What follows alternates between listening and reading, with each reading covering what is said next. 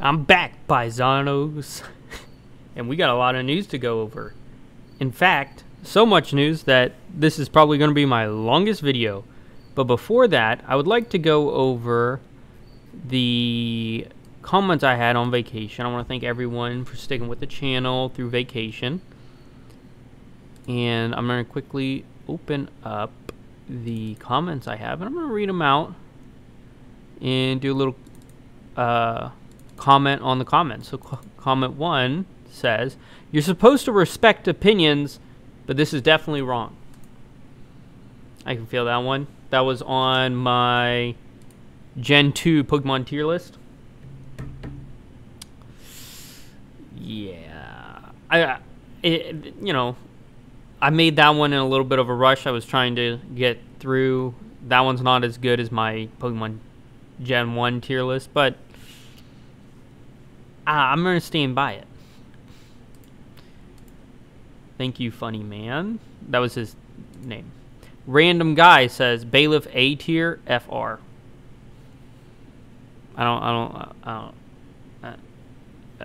Your opinion, I guess. For Alligator and bottom tier, immediately shit. Irk 1215. I just don't like for Alligator because I always chose the fire starters in my playthroughs, and my cousins will always choose water, and I would always get pissed. So I always hated the water starters. Charity Lumpa says, "Hi. Hello. Change in a Malater."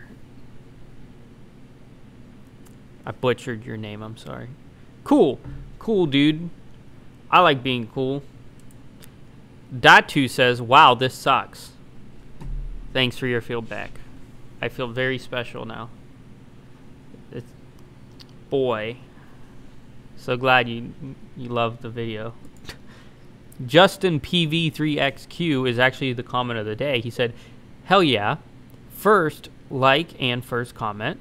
Keep up the good work, bro. This was fun to watch. Should have caught an Nidoran for double kick." I'm glad this was fun to watch. I will keep up the good work. I had planned to do this as a side job. And I'm going to get back to it. I'm going to get to streaming. And I'm not getting a Nidoran for double kick until I do the Nidoran run, which will probably be a double feature. Because it's supposed to be a solo run. Those Pokemon challenges are supposed to be a solo run. It's just that if a Pokemon shows up and I'm too lazy to go back, because if my solo run Pokemon can beat it and I'm just too lazy and I just let the HM finish it, the HM slave finish it off. But it's yeah, you get it. But no, I don't think I will be catching a Nidoran for double kick. Neo1156 says, "So he can still get it. He can still get it." Peach butt emoji. Agreed. This was on the Keanu Reeves video. Agreed. He definitely can still get it. Now, let's get to the news. I got a lot of news. First, God of War Ragnarok DLC is incoming. Good. God of War Ragnarok wasn't my favorite game. Thought it was just fine. You know, it wasn't. I didn't really think it was the best. But for those who like it, enjoyed the DLC. Starfield leaker booked on a felony charge, alleged to try to sell stolen copies. Yeah, I saw this online. It was about up to $2,500 for the game. Well, the game's out now, so this was out a little bit ago, but the 29-year-old got a felon. I don't think it probably wasn't worth it. Immortals of Evum pushes Unreal Engine 5 hard. The image quality suffers. 60 FPS? Doubt. I really didn't like this game. And I will never like it. Because anything by EA is an automatic crapshoot in my book. Around... Wait, what? The base resolution comes in around 678? On the Series S?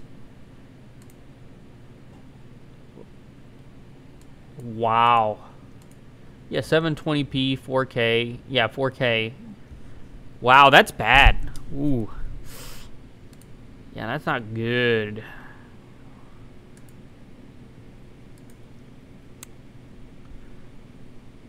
Oh, they show you pictures here. Oh yeah, the Series S really looks not good. Wow. Okay. PS5 runs at 50 here, 56. That's probably the Xbox One. I mean Series X. Or is this the Series X? Oh no. This is Series X and this is the S. This doesn't look very good. For sure, the quality difference. Oh, it says in the corner. I was right before I even do that. 60.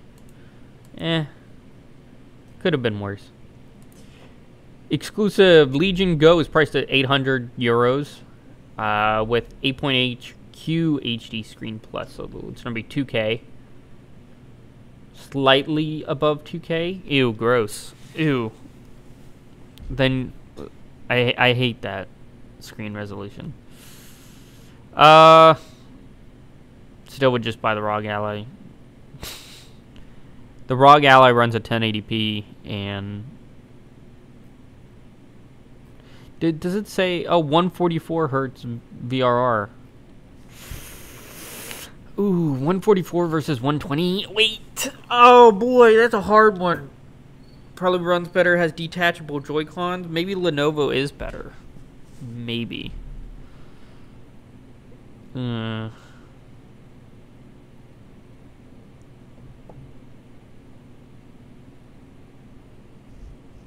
probably is better. Details on the first Starfield early access patch. Well, the first patch has come out, but I wanted to talk about these because most of them felt a little odd. Like they went into rare issues and issues that weren't very common, like companions gonna float, improve suspending and resuming the game, just various performance. Like these were very, I don't know. These are the only ones I really care about because having a quest not work sucks. Visual doesn't really matter. Gameplay, someone could get pissed about it, but whatever. The game. Look on the Series X, the game runs really good. I had a stutter in Atlantis, I think, but it runs fine. As for PC, all I can use is other people's metrics, and it looked fine to me. I hear it's not a stable 60, especially if you have an NVIDIA GPU. Apparently, Starfield runs quite bad. So if you have an NVIDIA GPU, keep an eye out because the game is just meant for AMDs. So unfortunate though. Okay, the U.S. video game industry gets back to growth, improved hardware supply, new releases. Yeah, it's going back up, and it's going back up without all the microtransactions and garbage that has lately been fulfilling the year. So I'm really happy with this. The only issue is games shouldn't be $70. Unfortunately, a lot of games are. I want to get into something a little bit later, but yeah. Microsoft removed the $1 Game Pass trial right before Starfield release. Scummy. That's a pretty dick move. Xbox. Don't do that. If you bought an Xbox One or an Xbox Series something, my Xbox One came with a 3-month Game Pass Ultimate subscription when I bought it. Not the Series X, my Xbox One. So 3 months out of a 12-month year, and it cost $240 for Game Pass for a whole year. And an Xbox One was $200. I got a brand new for $150 while it was on sale. So really, what is 1/3 of $240? Let me just quickly 240 divided by a fourth, 60. Yeah, so you take $60 out of 150, you leave 90. You get a console for $90 that way. If you're gonna pay for Game Pass anyway. And then you could resell that console for probably more. Analog Pocket, glow in the dark, highly available in highly limited quantities. $250. I'm not excited. I won't buy one, but cool, I guess. Former Sony executive joins Xbox leave in Japanese partnership operations. Yeah. She was vice president of the mobile business. I think they pulled her over because they just bought all of the games from Activision Blizzard, such as like Candy Crush and stuff. So I definitely think that's the reason here. But still, very, very exciting. Happy that she's on board, still working in the industry. Super Mario Brother includes in-app purchases. I watched the Direct. Now, that Direct will bring us 15 minutes of game. Blah, blah, blah. The Direct is over. It didn't talk about DLC or in-app purchases in the Direct, but they are listed on the site, so if there is an app purchase, I'm going to be absolutely pissed. Front Mission 2 Remake launches October 5th. Cool. $35 and $35 EU, which are not equivalent. Ours is cheaper, but still, gotta say, if you're excited about that, good. Sonic Superstore team doesn't think pixel art will be viable as an art style in 10 years. Wrong. Pixel art is so... I don't know. Look, the problem I have, yes, Sonic...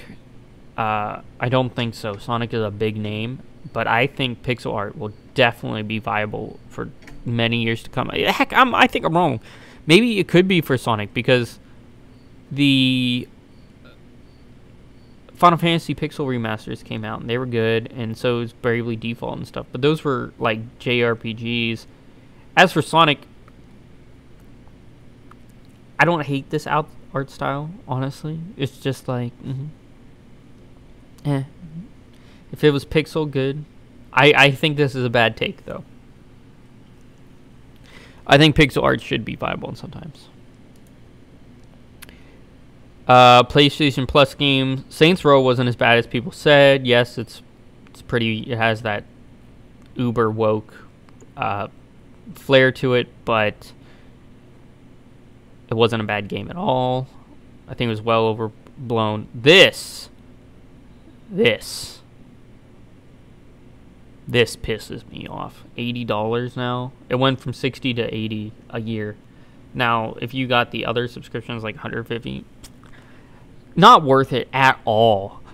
I pay for this. I might just cancel my PlayStation subscription and start paying for Game Pass Essentials or whatever, because they closed Xbox Live Gold. I think you can't just buy that anymore. Now you get Game Pass, but Game Pass subscription for $80, I think is what you can get it. Just the limited one, just the one Xbox only, not PC, which is what I would buy because I hate PC gaming. I hate it in a way. I hate playing AAAs. I shouldn't say I hate PC gaming because I only hate AAA gaming on PC. So I might switch over because this is super dumb. That's super dumb. Nintendo announces Mario Red Edition Switch OLED out of October. Cool. Didn't they already do this for Mario Odyssey? I'm not buying one. I have a Switch OLED. This seems like a waste. It's not even that cool looking. Look at the backside. Oh boy. It has Mario and some coins. Very nice. Oh yeah. Red. I do like the color red. Wario 64 announced that Rebirth is up for pre-order at Best Buy. Best Buy, Amazon, and a few other things. What I'm going to say about that is I would hold off. I wouldn't pre-order right away. Definitely wait until there's the deluxe edition or a limited edition. Because with Final Fantasy games, there always is, literally every time, there's always a limited deluxe edition. So I would say wait. Especially because usually the deluxe is like $90. Marvel Spider-Man 2 PS5 reportedly requires a minimum of 98 gigabytes on your hard drive. Well, first off, pretty sure the PS5 has an SSD, not a hard drive. In fact, I'm positive, so, boy. But,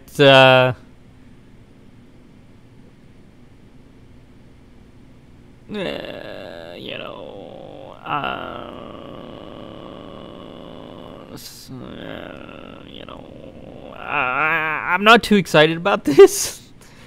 Look, I hated Miles Morales. I thought Spider-Man 1 from Insomniac was good, but Miles Morales I thought was garbage. So I'm debating. I pre-order all my games, and I haven't pre-ordered this. So I'm debating if I want to play it at all. I may want to play it. I'm not sure yet.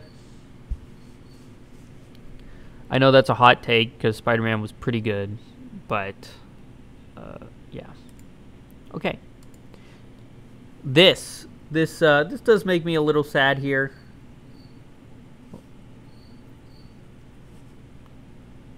Excuse me for a moment. I have like a little itch on my nose. I hate when that happens. Anyway. I got back from the beach. I got a little tan in my nose, burnt a little bit. Volition has proudly created world-class entertainment for the globe for 30 years. Driven by passion, always worked to deliver surprise joy. In the past June, Embracer Group announced a restructuring program in the video game industry. Operating goals made a difficult decision to close Volition effective immediately to help our team. We're working to provide job assistance in the smooth Volition games. Okay, so yeah, Saints Row, the reboot played horrible. It was terrible. It was super woke, but I liked it. Okay, I can agree with people, but I liked it. But it does disappoint me that there won't be another. Maybe someone else will pick up Saints Row and make it. I'm more. Embracer Group has a lot of people now. Gex, Lara Croft, plenty of IPs, but this is disappointing because I think Volition had a chance to make good stuff. Starfield on the Series X has an 87. I think PC's at an 88. Yeah, I think it is going to be pretty good. Well, from what I played, it's pretty good. I probably will stream it eventually, like from a new playthrough. But coming out on the 6th, because I've only played on my friends because he has Game Pass. I don't support digital. I'll buy this physically and then I'll play from the beginning. But hundreds around, some 90s, 85. But 87 is good and 88 is good. PlayStation Portable Remote Player launches September 15th. You can pre-order. Now, in one of my videos, I said I was going to buy this and review it, which might happen. It's maybe. The only issue I have, though, with that is I stream now, which means I gotta play here at the console. Can't really play on this, and I think there will be a sale. I'm gonna take a backseat here and say I'm not buying it because I don't want to give Sony my money for this piece of garbage software. Hardware, I should say. No Bluetooth. You can only use the headphones that they provide and you buy. So it's another $100 or $200. You're paying $400 to listen to this with. Man, I really got an itch. I think something bit me on my nose. In the palm of your hand. If you want headphones, you're paying an extra $200. I think.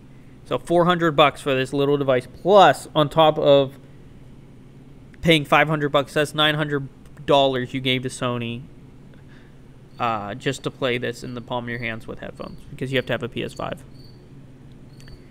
And I bet you can't replace those controllers. You would have to buy a new handheld device every time, even though those controllers probably have the same problems as the DualSense and would probably eventually go bad if you used it all the time.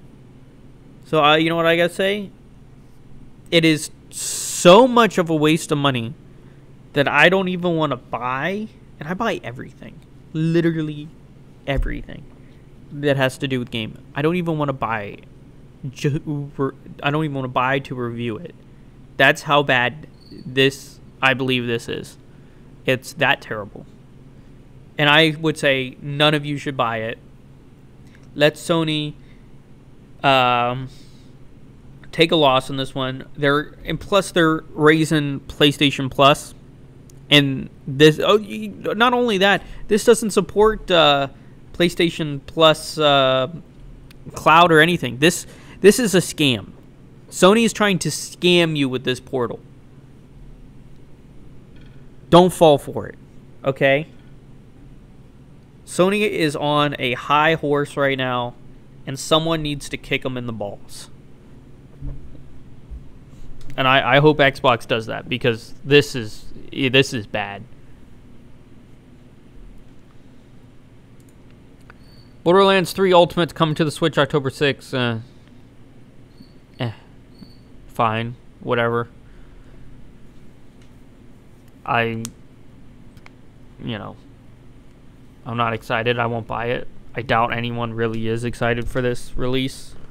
It's been out for a pretty long time, and why would you get the Switch version? This is what I see. If you only have a Switch, fine.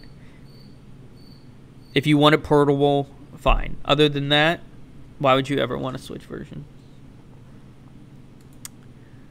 Beyond Good and Evil 20th Anniversary Edition leaked by U.S. Ratings Board. Ooh.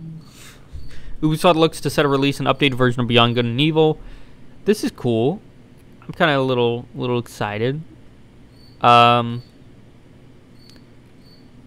think this will be a good